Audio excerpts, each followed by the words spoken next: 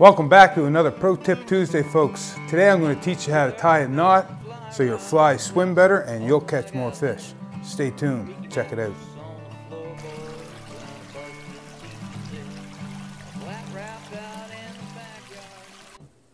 Alright folks, let's get right into it. What we have here is a streamer fly, bad hair day, tied on conventional clinch knot. You can see how rigid and stiff that is, especially on stiffer leader if you're fishing tarpon or whatnot. And then what we have here is the Kreh knot. No slip loop knot. And look at the movement that fly has.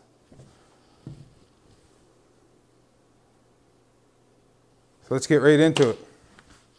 I'm going to use this rope just because it's easier for you folks to see at home.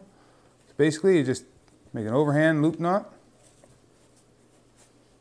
Whatever you're going to tie on, being your fly. You see how your line comes out on one side of the loop? You want to go in the opposite side, come up, go around twice. You see that's where your original loop come out. You put that in there, you draw it all tight. Of course, this doesn't slide near as good as mono does. You end up with a nice knot.